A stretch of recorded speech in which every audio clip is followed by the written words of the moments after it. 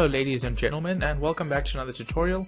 In this lesson, as the title says, we are going to learn how to create a custom cursor image in NetBeans. So instead of having this boring default arrow that's been around since the first version of Windows that had a GUI, we're going to be able to create our own custom PNG image and then use that to replace this default cursor. So that way we can have a nice cursor that matches our GUI for any one of our programs. Now if you remember the last tutorial, I showed you guys how we can create our own custom clock. Currently it's just 1 minute past 9, and also implemented the undecorated frame drag method so that we can move the frame around. So in this GUI we're going to create a custom icon. So I've already created one. I actually got Daniil to create one. It's a 25 by 25 PNG. As you can see, it's sort of like a feather with two shades of blue. It's light blue and there's a dark blue on the other side. And this PNG will actually be used to replace the default mouse that Windows 7 or Linux or Mac has. So what you first need to do is you need to place this that PNG image or icon or whatever you want to call it into your project's root folder. Now the root folder is in the main folder, and you just put it right here, right there. So cursor.png, as you guys can see, 25 by 25. So you guys can create your own in your own spare time, or just download a cursor PNG off the internet. It'll only work with PNG. You don't want to use JPEG because you won't have the transparency. So anyways, now we get to the coding part of things, and we just have to code a few lines. So we're going to start creating a new method, and this method is not going to contain too much of code. So let's get started. Let's just say public void, let's just give it a name, something like custom cursor. There you go. Now we can start coding. So the first thing we need to do is get the default toolkit that the JDK offers. So we're going to type in toolkit and then just give it a name. So toolkit equals toolkit.getDefaultToolkit. I think that's correct. So this gets the default toolkit that the Java 7, I think, Java 6 or Java 7 offers, I'm not too sure. So once we have the toolkit, we need to actually get our image. So obviously in Java we use the class image. So image, or whatever you want to name it, yeah, let's just name it image img, is equal to toolkit.getImage. There we go. And then you just got to specify the file name. So in our case it was called cursor.png. Oops, png. There you go. And then we obviously have to have the import for the image class.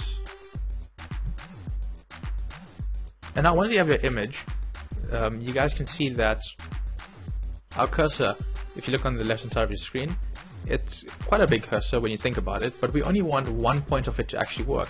Like if I try clicking this robo dash with the bottom end of my cursor, it doesn't do that. Instead, it clicks the one above it. Now that's because the point of this tool, not the toolkit, the point of this this cursor is right at point 0,0. Now you guys can change this. If you wanted to read the bottom of the PNG or the bottom of the cursor, you can. If you want to read on the left hand side, right hand side, if you want to read in the middle, it doesn't really matter. But by default, Windows, Mac, Linux, Solaris, all those operating systems use point 0,0, which is the very tip of this cursor. So we're going to specify which part of the, which point, or which coordinates I should say, we want to use to actually select your, your text fields and whatever you want to do with the cursor. So what we're going to say is we're going to say point, and then we're just going to give it a name. So let's just say point is equal to new point. And then you specify x and y coordinates. So I want point 0 and 0 to be the point that you use to actually click on stuff, because I mean it's just not practical to have it as point 5,5, because then it'll be somewhere in the middle of this icon, and we don't really want that. So once we specify the point, we can simply create the custom cursor. So what we're going to say is we're going to say cursor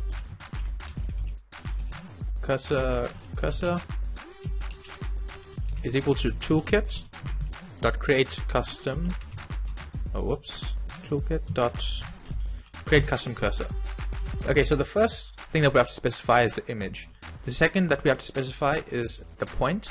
And then the third that we have to specify is just a string. So we're just going to call it cursor and semicolon at the end. And I spelled cursor wrong right here. And then obviously add the import for the cursor. Okay, now once that's done, we are pretty much done. All we have to do is set the cursor. So set cursor. Now, because we're just saying set cursor, what's going to happen is everything by default, so anything that's using the normal cursor will be replaced with our new image. And then we just put in cursor. Now when we run it, nothing will happen because we forgot to implement this method in the constructor. So what happens is, as soon as you launch your GUI, it'll automatically run this method right here. So we can put it wherever you like, you know, put it right there. There we go. And this will create our custom cursor. So as you can see, we now have this feather looking cursor.